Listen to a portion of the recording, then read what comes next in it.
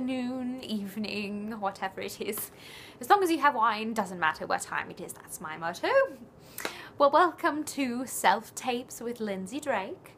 I'm a casting director, been a casting director for about 5 years now on major films and television shows. If you want to know more, you can just IMDb me. I could use the star rating. But anyway, lately I've come across a few audition tapes that are just not quite up to caliber, I would say. And I thought it would be a brilliant idea if I could possibly have a weekly meetup where I can show you said disappointing tape and maybe point you in the right direction. Right.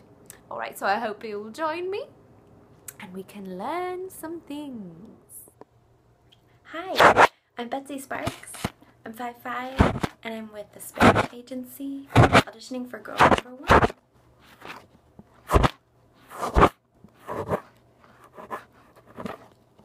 Oh, I'm so sorry. I'll do much better next time. Thanks so much for having me. I'm sorry about my bunk camera. I'm trying to get it fixed.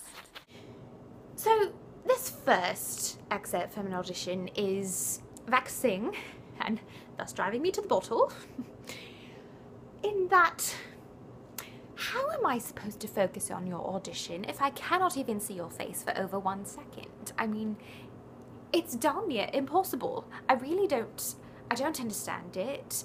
It's not professional. So, I mean, how about you professionally tape your video? If you can't get it professionally taped, I mean, at least please have a camera that's working. I can't handle the black, scene thingies that's going on. I just can't handle it, and I've got too many things to do than to be having epileptic seizures brought on by your taped audition. Just please.